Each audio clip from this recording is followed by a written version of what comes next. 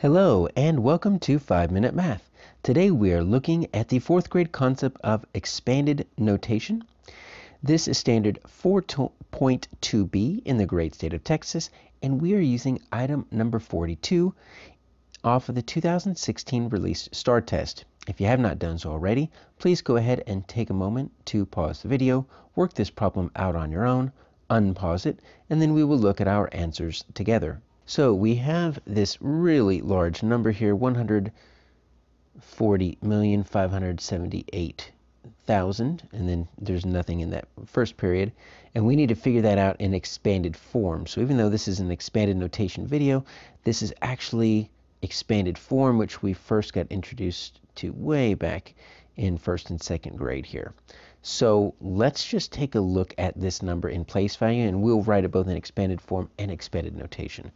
So we've got 9 digits here. So 1, 2, 3, 4, 5, 6, 7, 8, 9. Let's put some commas in here. And we've got different periods. So this is our ones period. So that means it's our ones group. This is our thousands period, which means it's our thousands group.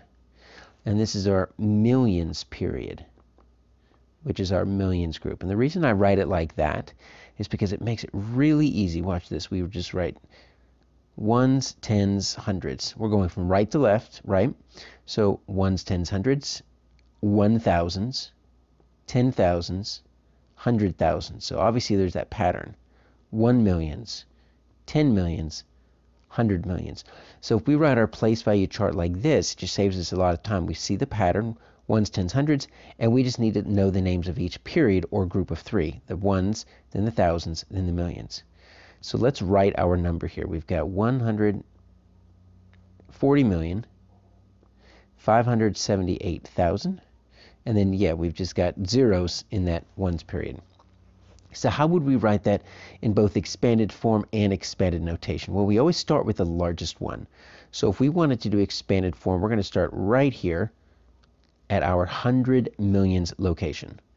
So what we do is we think, what is the value of that digit? So that's 1 in the 100 millions. So that's 100 million. So how do we write 100 million? Well, the easiest thing to do is just to write that 1 that's right there. So I'll write this right here.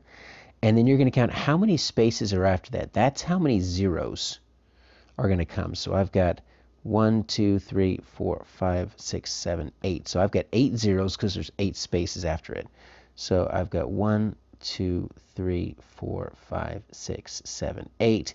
Obviously, that's a lot of zeros. That's why we put commas there to kind of break them up. So that's your 100,000.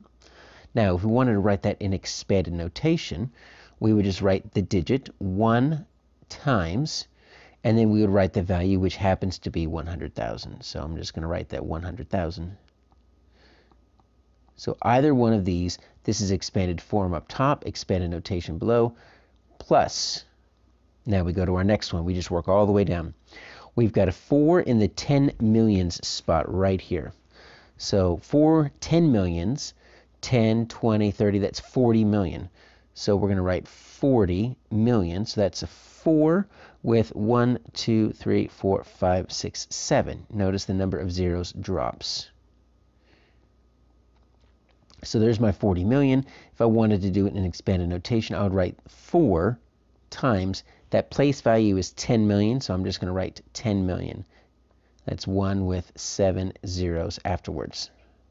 So you see the slight difference here. The number of zeros stays the same in expanded form. We're going to just go ahead and do the multiplication, because 4 times 10 million is 40 million.